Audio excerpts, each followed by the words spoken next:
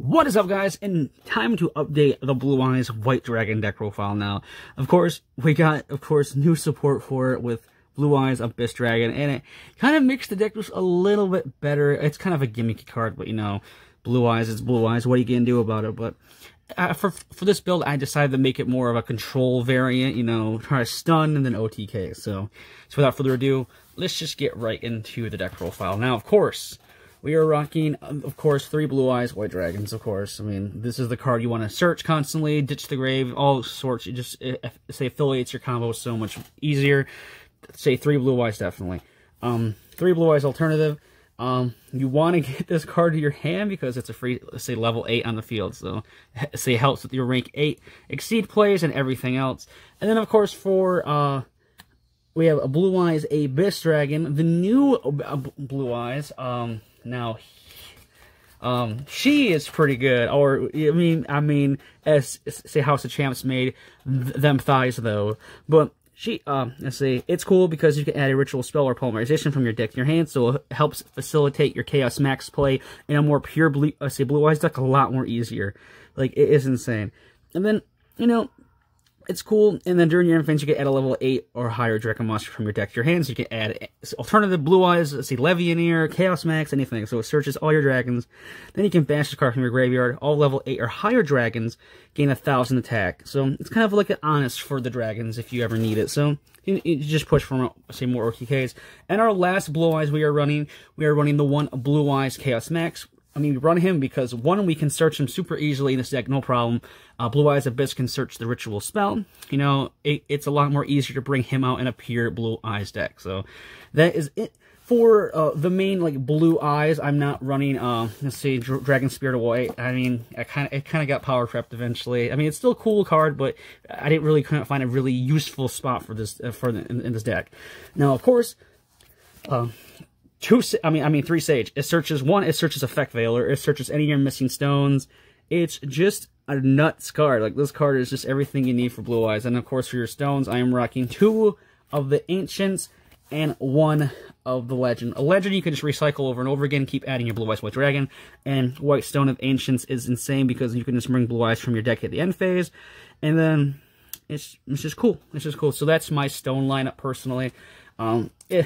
I mean, it's Blue Eyes. I mean, people mess around with stones a lot. Like, some people can run, like 2 of these, 3 of the other one. Like, it's nuts. But I always found, like, the 2-1 ratio is always the best. Now, for the other Dragon engines, of course, we have 1 Levianeer. Levianeer's become a staple pretty much in Blue Eyes now. It really has. It's searchable. It's easily summonable. Especially with the all lights. You can just extend from the graveyard. It's nuts. 1, say, Modark, he's with the Cloud Castle play. You dump him with Foolish, or discard him off an effect or something. So you get him to the graveyard and go from there. And then, of course, we're running the 2 Baby Dragons, Black and White. So, I mean, they're easily summonable. They're Dragon Extenders. They're just insane for the deck. Now, that's pretty much it for, like, the monsters. Now we got the hand traps. Best hand trap, I think, in the current formats, the 3 Gamma and the 1 Driver, of course.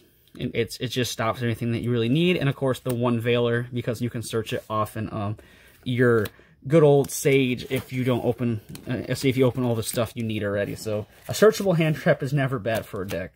Yeah, it's now time for all your broken spells. 3 Melody, of course your Ash Bait.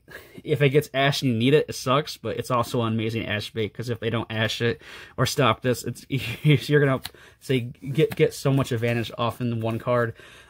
We are actually running 3 of the Returns. It's an extended from the grave, and it has protection. I mean, it protects all your, say, big dragons. Like, it's nuts. Like it's crazy. This is your extender and your protector. Then we got, of course, Trade-In. It's Blue Eyes. You need to, say, unclog it. Bricky Hands. Blue Eyes is known for the bricky hands. And then on top of the 3 Trade-In, we are running the 3 Chaos Space. Chaos Space is just insane for the deck. Like, it's more searching for the deck. It unclogs hands. It can dig 1 deeper. And say if you have Levianeer or 1 of the Baby Dragons in the grave. So, yes, it's definitely insane. So, 3 Chaos Space and 3 Trade-Ins are for your thing. I mean, if you want, you can rock Avarice as well. But ever since Chaos Space came out, Everest has kind of been like a secondary option.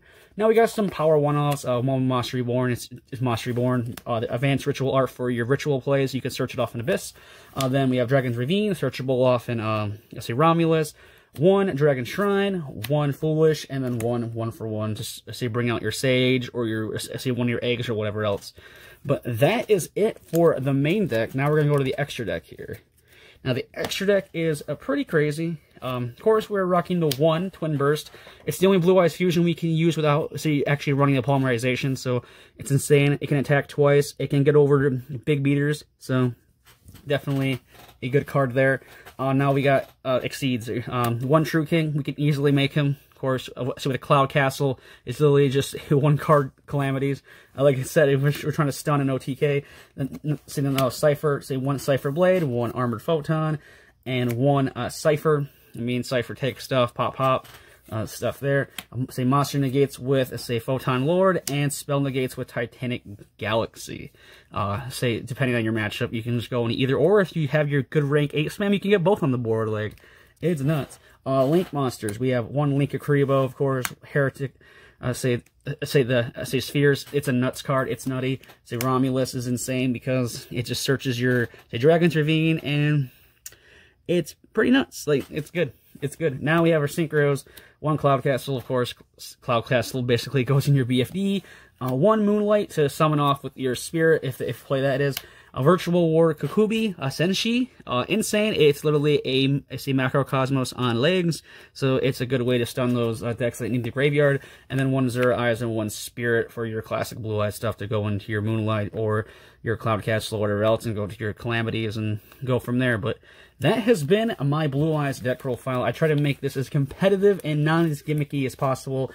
This is by no means a pure build whatsoever. We're not going the full mausoleum and stuff like that, but so let me know down in the comments below on what you think of this. I mean, it's a super fun deck. It can take matches. It's actually pretty competitive in, certain matchups, so it can really hold its own. But so let me know down in the comments what you think. I say leave a like and subscribe like always. And until my next video, stay safe and stay healthy. Bye-bye.